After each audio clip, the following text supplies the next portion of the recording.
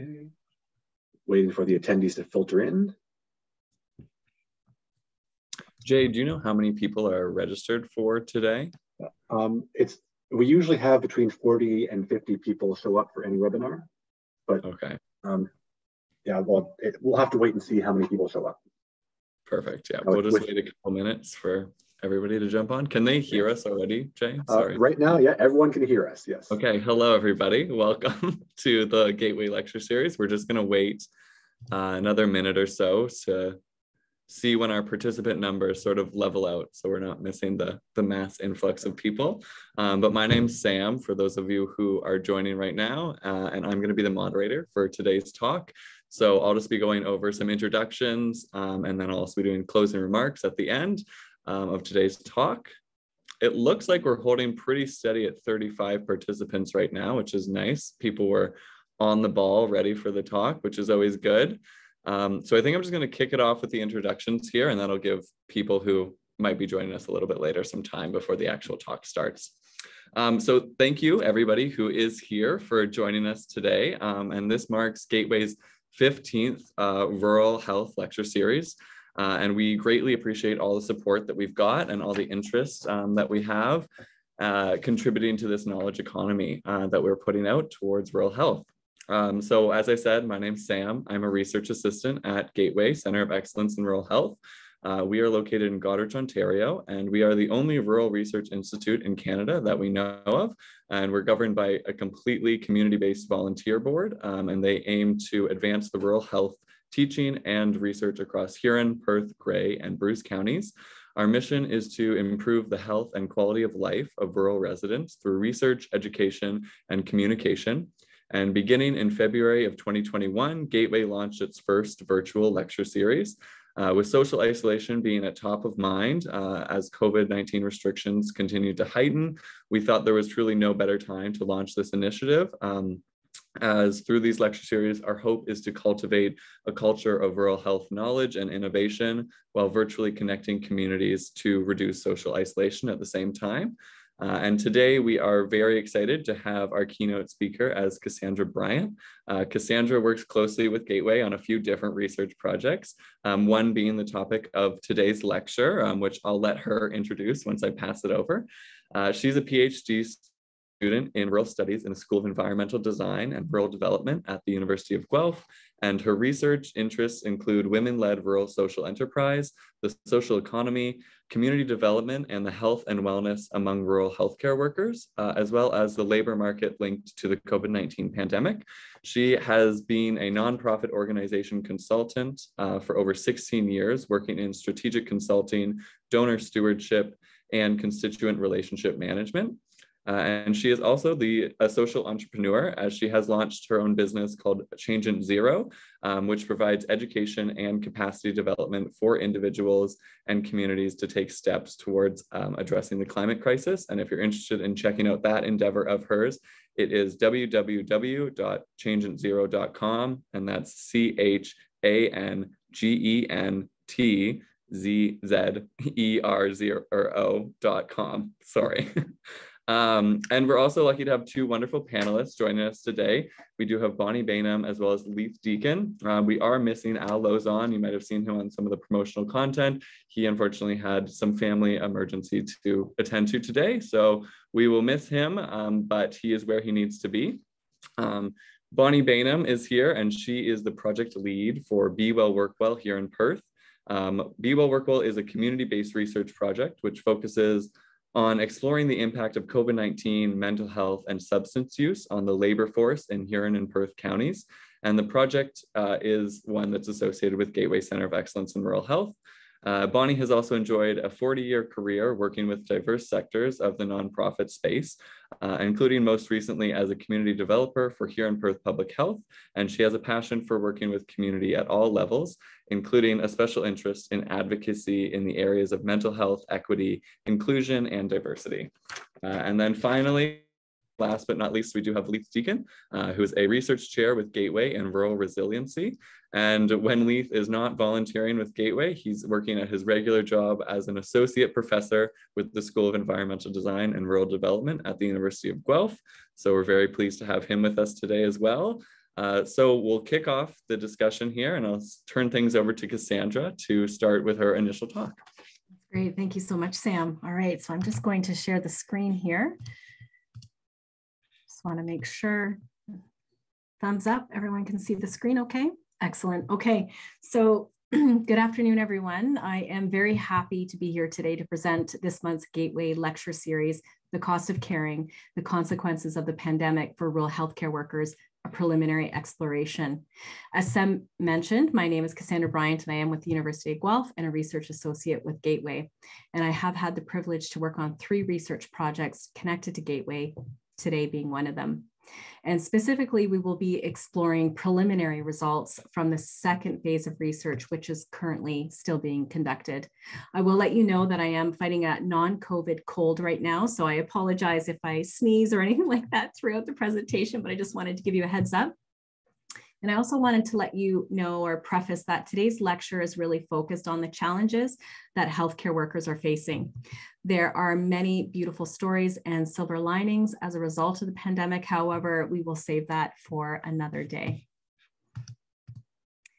So for today's agenda, I will provide a snapshot of the research study and present 4 main themes: the stressors and sources of support for rural healthcare workers, where I'll look at leadership and management and establishing a real context and mental health. As Sam had already introduced, we did have our panel, and as I said, Al will not be here today, but he is the principal investigator of the study and also my PhD advisor. He was going to speak about the impact of the pandemic from a rural sector leadership lens, and hopefully we'll hear about that maybe later on in a future lecture series. Dr. Leith Deacon will speak further to the rural context, especially with his involvement in other studies in Huron County, and then the lovely Bonnie Baynham will speak to the mental health and wellness piece. And this is a key aspect of the study, and I look forward to engaging with the panel a little later on. So in June 2020, Gateway and University of Guelph conducted a survey on the stressors and sources of support for rural healthcare workers in Huron County. We wanted to know how healthcare workers were doing and managing at the start of the pandemic. The second phase of the research began this year in April, and it's still running, as I had mentioned. We are conducting interviews with past survey respondents and have included 2 other groups to the study. The first group are our key informant interviews, those that have been supporting rural healthcare workers throughout the pandemic, such as social workers, psychiatrists, and psychologists. And the second group is personal support workers. Now, June 2020 seems like a long time ago. In fact, this week officially marks the 2-year anniversary of the survey that we did. Some may question the relevancy of conducting a second phase of research 2 years later, and others may wonder if past participants remembered what they said, felt, or experienced. One thing is certain: the memories, the feelings, and the experiences are most assuredly relevant and continue to be up front and center for rural healthcare workers in Huron County. And in fact, the pandemic feels more far-reaching. The impacts of the pandemic feel more far-reaching now than in June 2020. I'll touch briefly upon the first phase that we did again back in 2020. It included the online survey, and it was open to anyone in the healthcare sector in Huron County.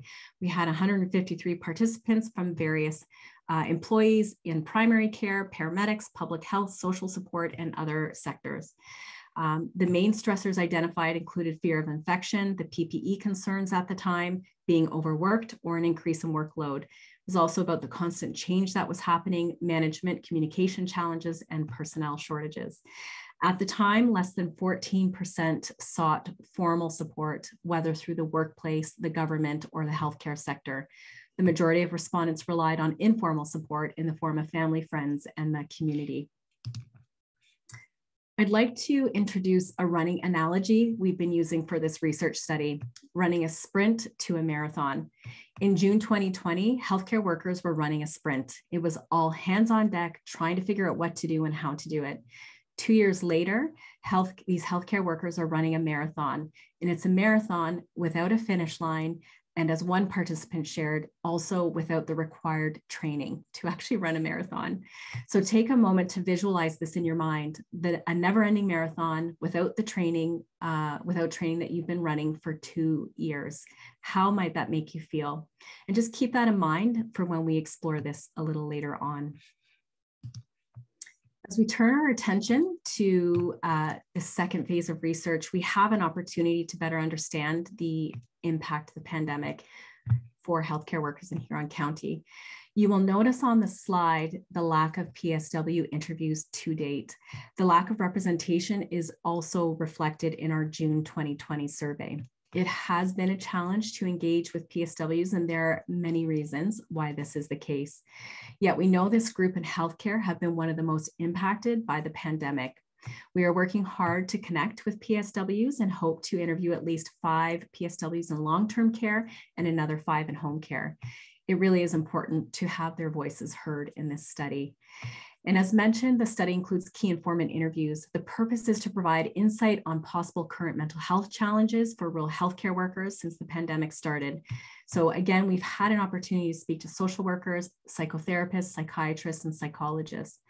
The main objectives in the second phase are an extension to the survey, similar to conducting a longitudinal study. However, we have included an exploration on the workplace and government leadership management, career or life changes as a result of the pandemic, mental health, and identifying a rural context. With this being a preliminary exploration, meaning we are still in the data collection phase, we haven't had a chance to properly and fully analyze the data. So therefore, I will be highlighting findings through key concepts, ideas, and terms. So in a way, today, we are getting an opportunity to glimpse at some of the raw data. This slide offers a loose timeline of stressors from June 2020 to present day. Most of the stressors are present in each phase. However, you can gain an appreciation of how the stressors are evolving or progressing. I would also like to add that not all stressors are included on this slide.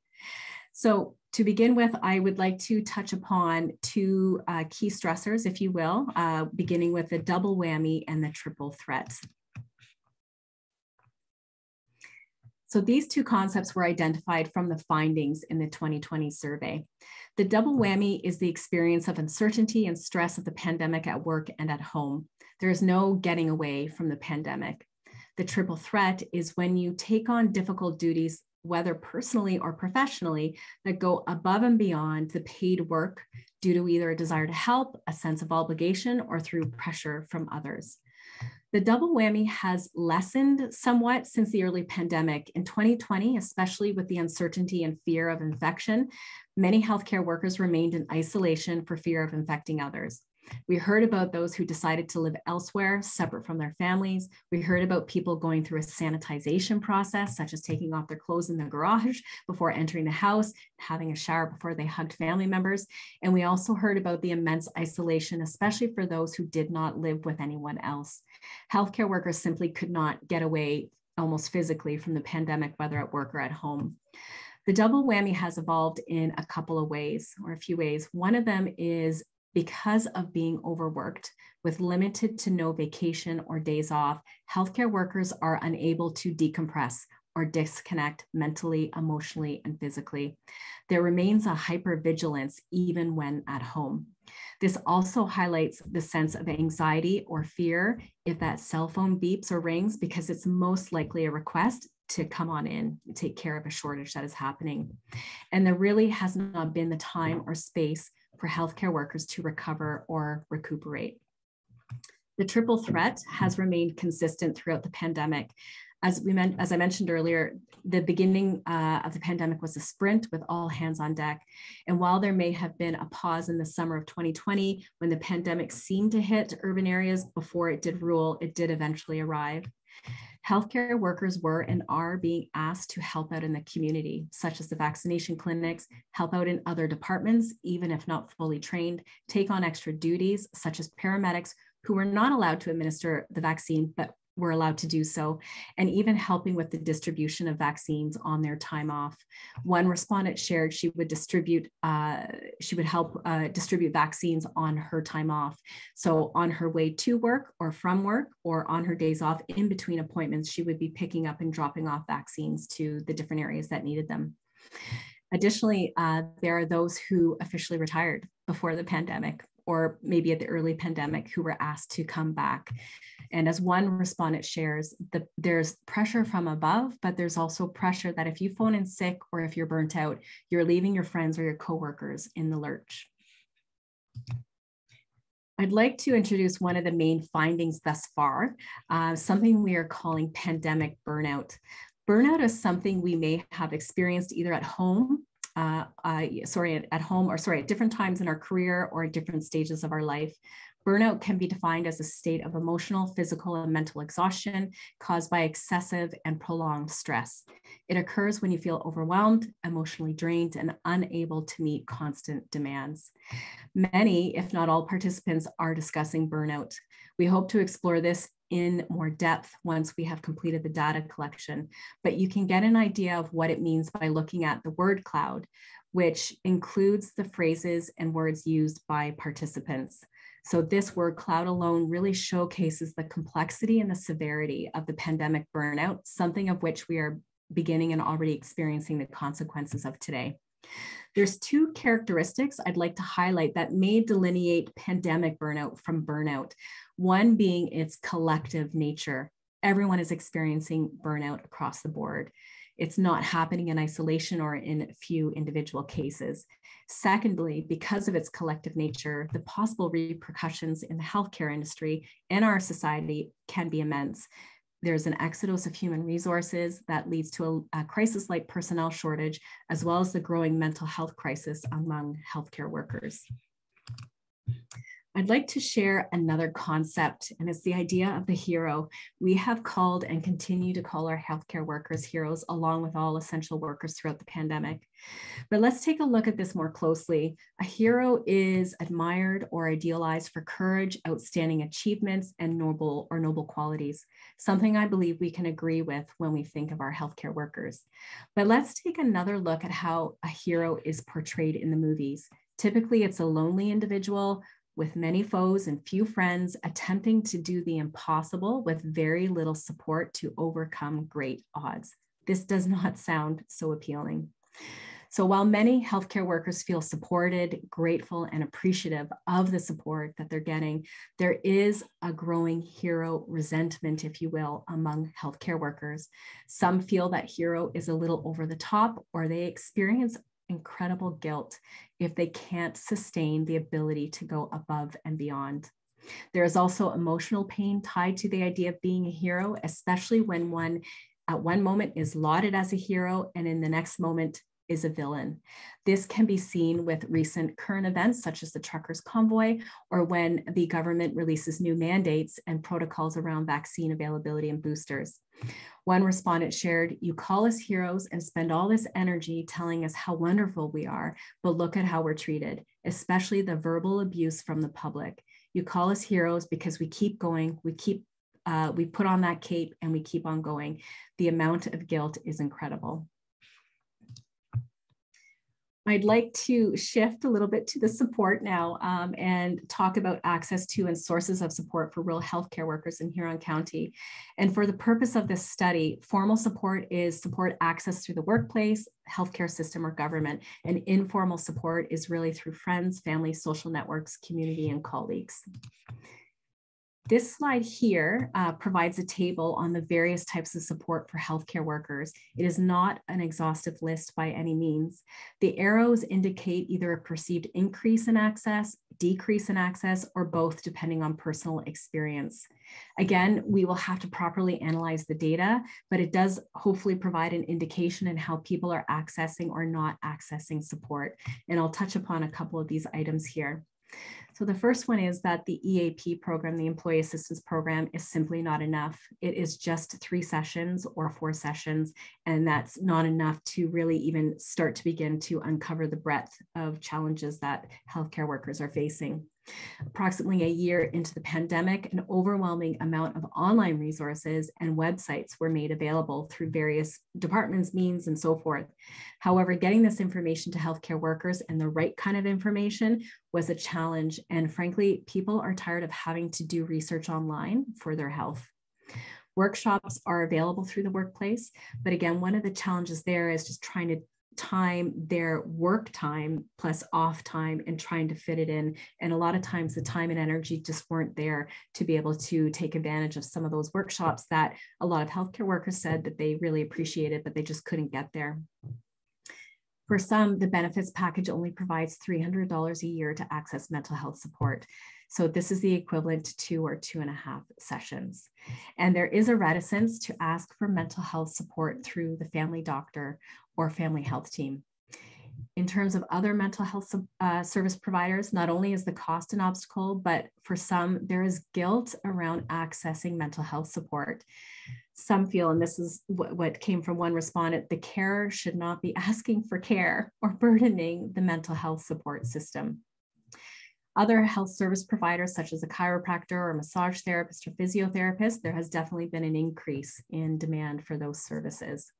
And I won't speak too much about government support at this time, but there seems to be concerns with wages. There was concern or hurt, if you will, around the unequal distribution of the $5,000 retention bonus that was provided earlier this year through the government, and even having to jump through many hoops to just even get WSIB support. Interestingly, when it comes to informal support, there are two trends. There is a heavier reliance on colleagues. So an increase in colleague relationships, and those relationships have deeper connections. And this is something that is a change prior to pandemic or pre-pandemic. These are the folks who get it. And so conversations in the workplace or just even chatting outside of the workplace, whatever it may be, it's no longer, hey, how are you doing today? It's, hey, how are you doing today? Let's talk, let's take a few minutes. And so there has been an increase in those relationships with colleagues. Family and friends are more for lightheartedness, escapism, non-related work connections. At the time of the study in June 2020, there was more of a reliance on family and friends to help healthcare workers get through the pandemic. So this has shifted. There is some concern about not burdening family and friends or realizing that family and friends maybe don't have the capacity for that long-term sustainable support that they need. Additionally, healthcare workers want to protect their families and are trying to find ways to separate work and home. One of the objectives of the study is to explore how healthcare workers feel about workplace and government leadership and management. For today, I'm just going to provide a few initial findings on workplace management and leadership. And I would say probably some findings for government we'll do for another day. So there is a general understanding and acceptance and support from healthcare workers that management has tried their best under the circumstances. However, there's no denying the fact that there is distrust and some resentment that is occurring in the workplace. And I'll touch upon a couple of them that are here on the slide. One of them is still around PPE. So when PPE mandates were relaxed earlier this year, one nurse shared her decision to maintain full PPE, but was pulled aside by a doctor and pressured to relax on what she was wearing because it was sending the wrong message to patients and family members. She felt her own personal safety was compromised or less important than the perception that the virus was not as such a strong threat anymore. Early on in the pandemic, paramedics were also told to be careful how many N95 masks they used due to this shortage, which they also felt was at the cost of their own safety. And one other quick story, there was one where some paramedics were at a site and they had to help someone on the first floor of an apartment building, the concerns and fears around the virus, and then also trying to save your PPE. One police officer actually did not go through the building, but decided to climb through the window to get to that individual there to try to help maintain, their PPE that they had on hand. Communication.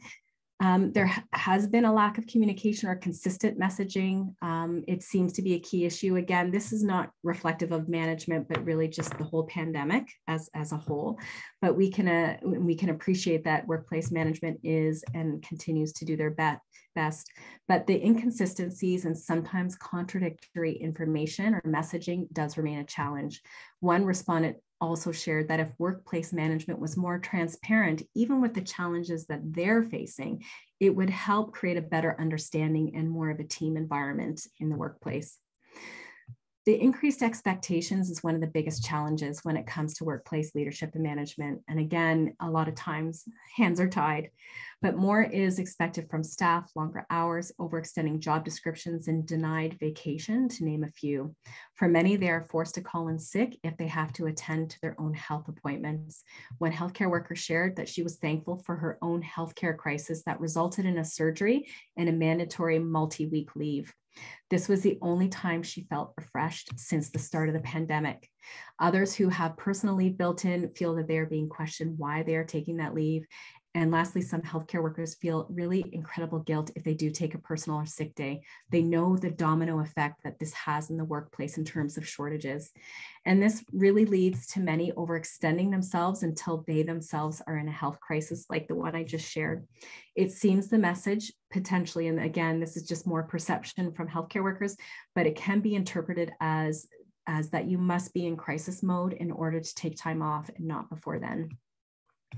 Many have shared that the small gestures at work, such as the lunches and treats, are incredibly, incredibly thoughtful and have really helped them through some really dark times. But knowing that the nature of the pandemic and the stressors, especially when we're looking at pandemic burnout, exhaustion, and stress, the support needs to shift a little bit. So staff are asking for more proactive measures to address burnout, mental health, and overall job satisfaction. And a couple of participants shared it would be in management's best interest to have a better balance between retention as they are trying to recruit. So that was just something that was interesting.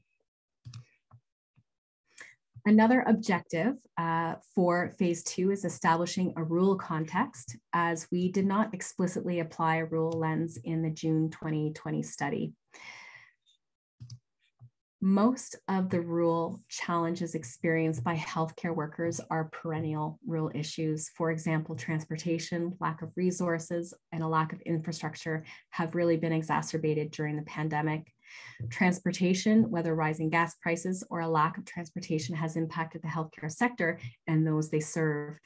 People lost their mode of transportation, especially if it was a neighbor or a family member or friend, for fear of sharing an enclosed space of a car.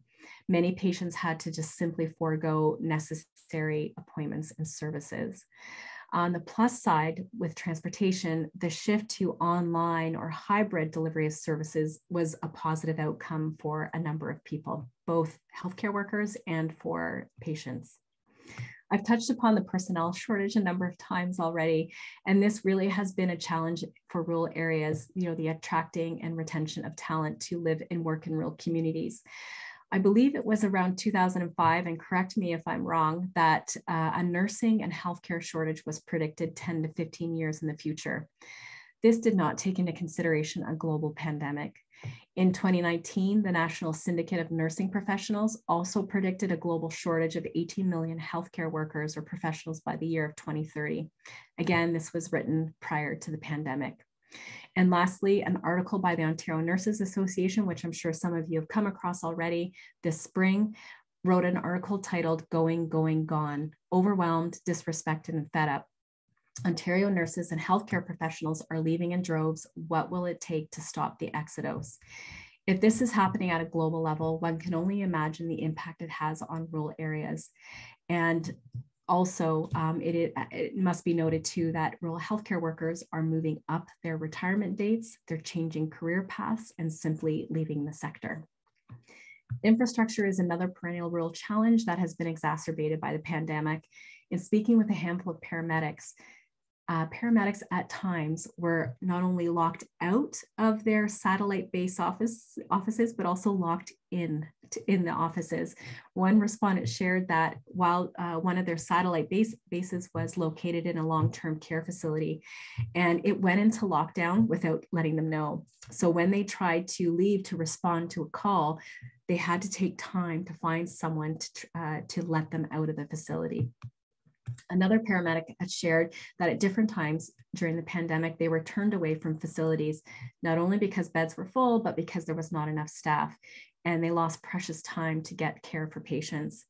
And not only were they closing, but rural areas were overwhelmed with patients that were coming in from urban areas.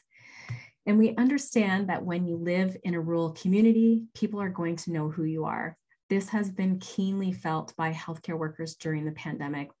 Healthcare workers are forced into being role models in the community. Going to the grocery store is not simply going to the grocery store anymore. Healthcare workers are hypervigilant on if they've got the PPE and if they're practicing social distancing and doing all the things that they should be doing as a role model. For some, going to the grocery store has actually become anxiety riddled, and some have opted out to just do the pickup curbside service from this point forward. Hopefully that'll change in the future. But clearly the lines between Sally, the healthcare worker, and Sally, the community member, are blurred. Healthcare workers feel they are under the microscope when they step out into the community. And this does reflect the double whammy that I spoke about earlier, where there's no getting away from the pandemic. One respondent shared how a PSW colleague in her time off had people to her house outside practicing social distancing during the summer. Yet a neighbor had called the PSW's place of work to tell on them. And as the respondent shared, this sent a big chill through the workplace as they were being watched and being held at a higher standard. There are also challenges and pressures within family and friends circles, especially around PPE safety protocols and COVID and vaccine beliefs. This was especially felt when mandates were lifted this March. One participant shared she was pressured by her own family to not wear a mask in public. Major rifts have been created between family and friends on where people stand in their beliefs and practices. And while this is not specific to rural healthcare, we understand that the tight-knit communities and strong social fabric in rural areas, that these challenges are only magnified. Participants also feel the stigma around mental health and that it's more entrenched in rural areas. On a positive note, many do feel the stigma is changing or becoming less of a stigma as a result of the pandemic. So there's one little silver lining there. But while this may be the case, there is a fear around a lack of perceived anonymity, especially if a healthcare worker seeks mental health support. One participant shared it was too much to handle if they cross paths, such as in a restaurant with their therapist. So some participants feel they would most likely go out of county to increase that sense of safety and confidentiality.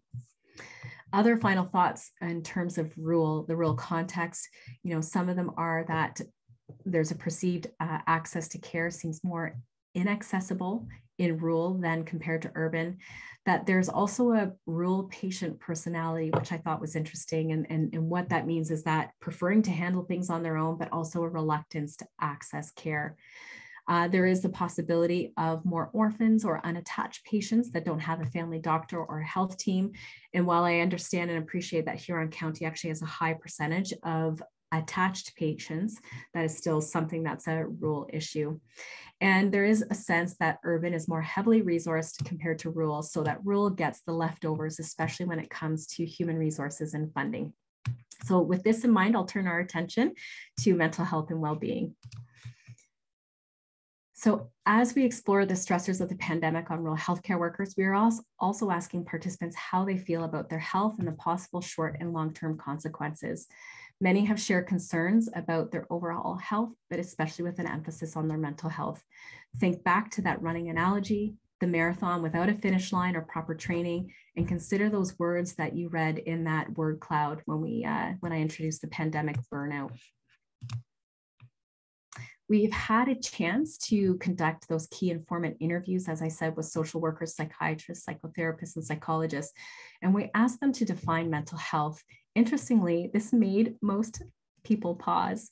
Two key informants shared that while this is the work they do, they've never really paused or intentionally defined mental health. And we tend to bandy that word around quite a lot.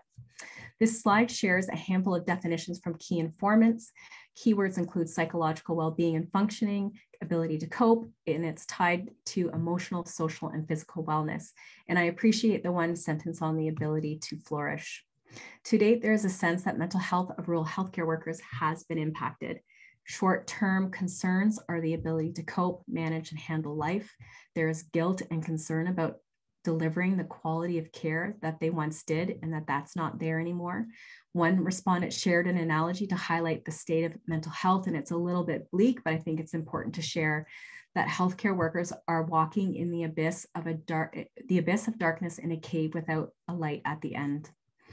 There is also a possible loss of pride in their profession. One key informant shared that a community member lovingly made some fabulous custom masks for nurses at the beginning of the pandemic. They had hospital designs on them. Some of them had RN stitched on them. She shared that nurses wore these masks with pride at the beginning of the pandemic, but now they don't wear them because they don't want to be identified in the community. So as we consider mental health implications in the long term, there are a number of factors to really look at. The level of resilience of healthcare workers, the level of burnout, knowing that people are leaving now and that the personnel shortage is happening now, quality of care and how that is being impacted. And then there is also the breaking point. And I've been asking the key informant interviews about what is that breaking point. It's really looking at when healthcare workers can no longer work, or they feel that there is no work-life balance, or that their quality of life has been severely impacted. And really that quality of care is already being impacted there. And then there's the appropriate resources. As one key informant shared, it's not about offering more resources, but a redistribution of them. What is making people feel overworked? How do they feel when their work matters? Does the culture of the organization make people feel valued and supported? So it's really about asking what is really needed. So there is obviously so much more I could talk about, but I think that's where we will end today. And I would love to bring it over to our lovely panel today. Thanks, Bonnie and Leith. And so the first one there, that was a question that Al would have spoken to today, because he is also involved in a study just on the impact of the pandemic for healthcare leadership and management. It would have been great to have that.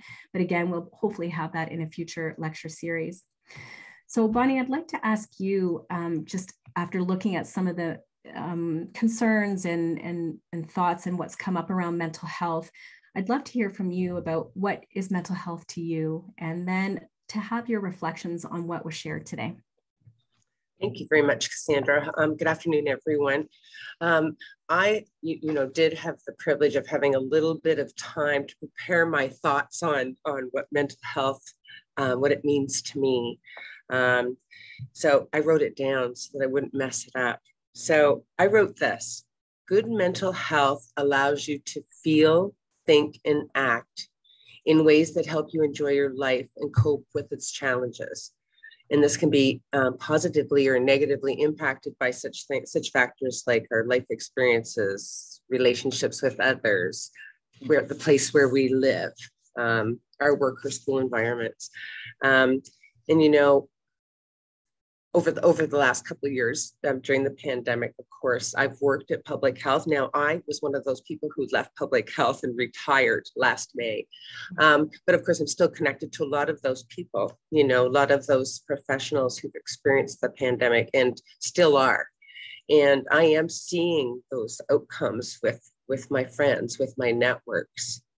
And we've had a lot of conversations about that continuum, of mental health. So we often hear people talking about mental health, but really what they're talking about is mental illness, So I think that when we think about mental health and what we've all been through on some level through the pandemic is, I'm a community developer, so I'm always thinking about how does community approach this? And I think that's the space where we will find the energy and the resources and the collaborations to actually address what's just happened to all of us in the last couple of years. So mental health is about community too. It's on an individual basis, but that, you know, it rolls over into community, into the grocery store, into our hospitals, into our neighbors' homes and our homes. So I think it's a big topic. And Casandra, I really appreciate the work you've done in this so far, because it fits really well with our Be Well, Work Well study. And I'll let the researcher Leith speak to that a little bit more. That sounds great. And before we switch over to Leith, I just want to reflect on a couple of things there, Bonnie, that with what you're saying, when people think of mental health, they may assume mental illness. And one respondent had said, we have to think about mental health as more mental wellness, not mental illness. And just as we take the time to exercise or think about our physical health, we should be applying the same amount of energy and dedication to our mental wellness or health. So that was one piece I just wanted to reflect, that you had shared that piece there. Yeah, and it's true. It is, you know, you can't have mental health without physical health, and you can't have physical health without mental health. They're connected.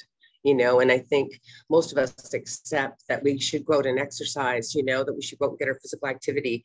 But I don't think we're right there yet when it comes to the health of our minds. What are your thoughts, Bonnie, on the sense that the stigma around mental health is lessening or it's changing because of the pandemic? What are your thoughts on that? I'm not sure it is changing. I mean, I would like to believe it is, and I think language is really important. So Casandra, you've mentioned that a couple times throughout your presentation. I think it's changing. You know, language is really important, and how we use our language around mental health, and using mental well-being when we're talking about health, in a more positive way. So we're kind of switching it up. It's a little bit easier for people to understand generally too. That we're all striving for mental and physical health and well-being. So, because I think mental health is just confusing to people. And I think we've got a lot of work to do yet around, you know, when we are talking about illness, that we spend some time talking about stigma and its impact on people's access to services, their willingness to access services. Oh, anyway, I could go on and on. But making it acceptable, you know, as part of our overall health, I think it's crucial. Yeah, that's great. Thank you, Bonnie. Thank you for that. You're welcome. I'd like to ask Leith about the rural context findings of the study thus far. As I had mentioned, a lot of them are historical issues in rural to begin with, and really they're being exacerbated, but there are a couple of interesting things there in terms of relationship dynamics that may be unique, maybe, but I'm just curious what your reflections are on the findings. Well, I think, first of all, the concept of rural and rurality has to be recognized. And this is a rural health group. So I think it's preaching to the choir a little bit, of course, but it's a contested term of what rural even means, first of all. So I'm born and raised in rural, and by that I mean general store rural. So really, like, I think the real rural, as most people would qualify it as such. But I currently live in Fergus, and like, let's be honest, it has a Starbucks. But Fergus is a rural community by all definition. And that's the thing. Rural is simply not in contrast to urban. It's a place that's, you know, got a complex set of variables, and it differentiates between rural communities. Okay, so I think that's really important. The other thing that's critical to consider when you're talking about rural is that it's changing. It is not static. And these are dynamic places. And often those changes are more noticeable in these smaller rural communities than they are in those larger urban centers. And COVID has exacerbated these changes. For example, things like urban to rural migration has drastically increased over the last 2 years. Just take a look at housing prices. But this is causing rapidly changing economies. It's diversifying our culture, and all of these things must be considered when we start to think about supports, responses, plans, policies. I don't like the word solution, but solutions to talking about mental health in rural context. So that's the first thing. I really think that's critical. rural is not a monolith, and I purposely did not wear a plaid shirt today because rural is not middle-aged white guys wearing plaid shirts. Not. And I'm not discounting the impact of agriculture, because I know somewhere out there, Gwen, you're listening, but ag is responsible for about 18.2% of our sectoral employment in rural places. If you get into rural Northern Ontario, I dare you to find good broadband. I dare you to find online resources, and yet they're still all rural. So don't just check a box saying we have rural representation on some sort of organization or some sort of response, because we're different, you know. And Bonnie, you and I live in very, very similar sized communities, and, you know, we're super lucky, but I'm sure we both have gone through some very, you know, as everybody does, some challenges. And if anybody seems to think that what is going to work for Bonnie is going to work for me simply because we come from rural places, you are fooling yourselves. Mm-hmm. So what is happening in rural places is happening everywhere. Don't just give a one-size-fits-all response when you're trying to develop a response to it. You know, across the board, as everybody on this call I think probably knows, I ran a really large survey. We have about 30,000 responses. And on average, we saw an 84% decrease in mental health, self-reported mental health. You know, and then you tease it out and you're like rural gender, rural age and gender. And it all has to be considered if you're going to be able to not only adequately, but appropriately respond to what people need. And that's urban too, but rural, because it is a smaller population, those changes are really, really drastic sometimes. So if you've got a small population and mom and dad are going through something, because it is impacting younger people more under 40, mom and dad have kids at home, mom and dad have jobs, they're paying mortgages, they're paying bills, and then suddenly it is quite a big impact that's societal. And the idea that I, as a male, should just lean on my pal because guys don't talk about things, it needs to change. And the concept around the question you asked Bonnie around mental health, it just shouldn't be stigmatized the same way it is, you know. And it simply is. Male suicide in rural areas are much, much higher than they are in urban centers. And all of this has to be considered when we have these conversations. Yeah, no, thanks, Leith. I appreciate that, because part of what was reflected in our June 2020 study was the fact that so few had access to formal support. And we can even link that to your current study on the Be Well, Work Well. It's similar statistics there. I do want to highlight too, which is interesting, and I want to know what your thoughts are on this and whether or not you think rural healthcare workers are wanting to be heard. Because not only are we doing this study and you've got your 30,000 case survey, the Be Well, Work Well, the highest participation rate was from the healthcare and social services sector. Yep. So I think I think of course you've got a group of healthcare professionals that are like, guys, we're tired, like we're super tired, and I think everybody on this call knows a nurse, and they're tired, they're exhausted. But the reality is that they were exhausted. You know, we never had enough nurses, let alone in rural places. And I think that the current government, the newly elected government, is going to be like, hey, here's 25,000 new nurses. Thanks, guys. They're all going to go to Toronto. So what are we going to do about allocation of health resources in small and rural places? And that's the critical question here, you know. And I do think health workers want to be heard, but I think that shouldn't be the goal. The goal should be to just let's have a conversation about things. Let's see if we can have resources available in the Work Well, Be Well study, Be Well, Work Well study. 30% of participants said that they sought help. 70% said they didn't. Yeah. Why? Because they want to handle it themselves. And you know what? I've got a lot of great friends, but I have no training, no background in mental health support, you know? And so you wonder, how well am I able to do it? And in rural context, I belong to the church, and I'm not downplaying churches, but they are not mental health professionals either.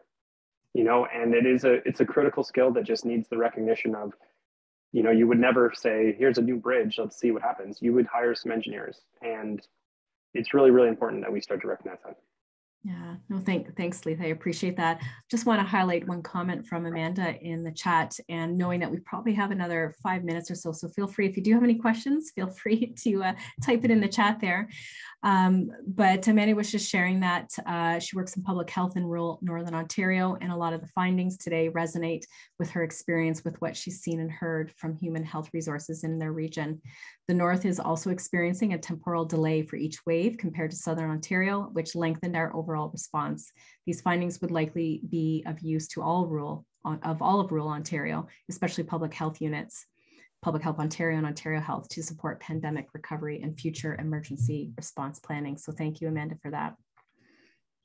I have one other thing to add. So I've been, we're just in the early stages of a new project led out of, not led out of Guelph, which is great to expand us. And it's looking at the integration, the direct integration of mental health supports for healthcare workers, specifically in nursing. It's a recognition that I think, you know, just because you're in the health field doesn't mean you don't need help. So it is a full integration right from the get-go. And I think ultimately you're going to need to have a system change here that recognizes, just like going to the dentist, just like going to the doctor, you need to make sure that you're kind of, you know, doing what you can, which means normalizing this when people need a little bit of support. Yeah, and I was thinking, you know, when we talk about healthcare, all of those other people, those other professionals and people who are engaged in healthcare. So our admin staff, like who's talking to our admin staff? Who's talking to people who are on meal prep or, you know, cleaning up rooms? And have we spoke to those folks? They're part of those professionals are part of the healthcare system. And I used to always say our admin staff were the glue of public health. You know, those professionals also, not to take away from our nurses and doctors, but they were the glue during the pandemic. They are the glue in our organizations. And I think it's really important that we care for everyone within those environments. There's my soapbox. No, it's a great point, Bonnie, in that sense, 100%. And Leith had mentioned the systems, you know, that we have to, it's really a systems approach here. Mm-hmm. There are actually a few questions in the Q&A. Brian was asking about the hero stigma. It seems like an oxymoron. Can you explain what the respondents who use the term implied by it? And thanks. And how do we prevent it from happening? So really that, yeah, you're right. Hero stigma does sound like an oxymoron there, but it is what is coming from participants. Everyone knows and is connected to the hero label because that has been splashed throughout the pandemic through media and through our thanks and so forth. But it is, I think, in the long term with the burnout that is happening, it is becoming that stigma. And as I had said earlier, it's kind of like a hero, a lonely hero trying to go above and beyond through, you know, facing incredible odds. And so there's a lot of guilt tied into always going, even when they need to take a break there. So I hope that helps respond to that nicely, Brian there. And then also the question about any incidences of healthcare workers finding that the grocery store shopping trips become a series of requests for diagnosis. Absolutely, that has been reflected in some of the stories that people are talking about. And Dan was asking or said, you've gleaned an incredible amount of information on the impact of COVID on the healthcare provider community. How do you see using this data to change how the next pandemic or crisis is less impactful on our health personnel? It's a great question, Dan, because we are still in the pandemic, right? So it's so funny, not funny, but we talk about future disruptive planning, right? And even the Be Well, Work Well study is very much focused on that. But it's like we're talking about it like it's over and done with and that we can do post-assessment, but we are still in the midst of it. For my sense, you know, I can see this being a longitudinal study to see how people are in a year from now or 2 years from now and kind of just seeing how they have been faring. In terms of how we use this information, I think it is important to have their voices heard. You know, we will be doing a report, conference presentations, as well as seeing where we can submit this report, maybe at various government and public health units and so forth. So hope that helps, Dan, with that. And the last question, and hopefully, Sam, we have one more minute here. Does the emphasis put on healthcare and social sector workers for self-care and mutual care, in fact, put all of them into situations where they are being asked to work beyond their qualifications and where there's social awkwardness in those conversations? Yeah, it's a great question. It's almost, as I said, you know, there's that one comment, the care should not be asking for care, right? Or I don't, you know, we shouldn't be burning the, you know, that mental health system because others need it. So I think there's a little bit of that pressure that they put on themselves. And then to know that being a healthcare worker, they do almost have to talk that talk in terms of self-care and how they're managing and so forth. But I think we know that they're not, that there is the challenge and that they are exhausted, and that pandemic burnout piece is very, very real. Okay, go ahead, Sam. So that's perfect timing for us here. I'm just going to do some closing remarks. So first of all, a big thank you to you, Casandra, as well as Bonnie and Leith, for being here and having this discussion. It's such an important topic, and you know, we are all very lucky at Gateway and all the people attending today to be able to get access to this information before it's even, you know, been fully gone through. So, you know, good to get a little sneak peek here. And I really hope that, you know, this is a topic that's really near and dear to the hearts of everybody at Gateway. And I hope that today's talk has helped some of our viewers, you know, take on some of that passion and insight as well. And I just want to say a huge thank you to our sponsors as well for making this lecture series possible. So I'd like to thank CIBC Private Wealth Management, DeJager Town Square IDA Pharmacy, Libro Credit Union, the Town of Goderich, MacEwan and Feagan Insurance Brokers, and Zehrs of Goderich for their continued support. Without you, the lecture series would not be possible. So big thank you to all of them. And I just want to mention that Gateway Center of Excellence in Rural Health is also a not-for-profit organization with charitable status. And we do greatly appreciate and welcome any support that we receive. It's what makes all that we do possible. And another thing is just a thank you to everybody who is attending today.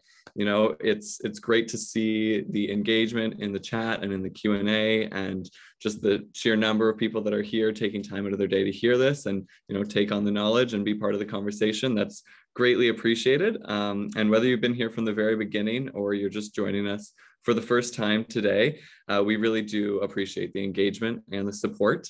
And then a special note for all the people who have been here from the beginning is that this is the final lecture of the semester. So if you've been here from January until now and you've had perfect attendance, I want to give you a big round of applause. That's incredible to see the engagement and the commitment to being here each month. And you will be receiving a certificate of completion from Gateway, you know, so you can start picking out your frame to hang it on your wall now.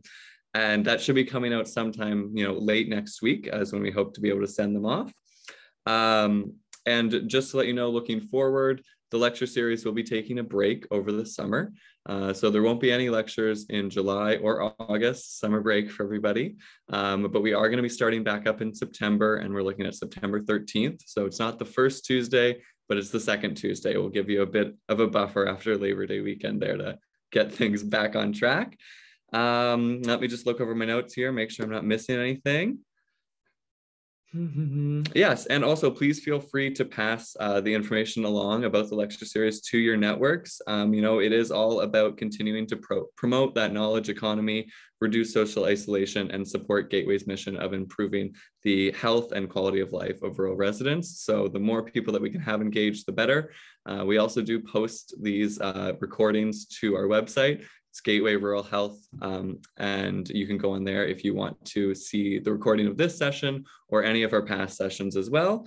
And with that, I will officially wrap up the first year and a half of Gateway's Rural Health Lecture Series. So I'll just do a big clap out with the panelists and Casandra here for everybody that was here. And thank you so much for the engagement. It really does mean a lot from myself and everybody at Gateway. So thank you very much, and enjoy the rest of your day, everybody. Thank you, everyone. Thank you so much. Enjoy your day. Thank you.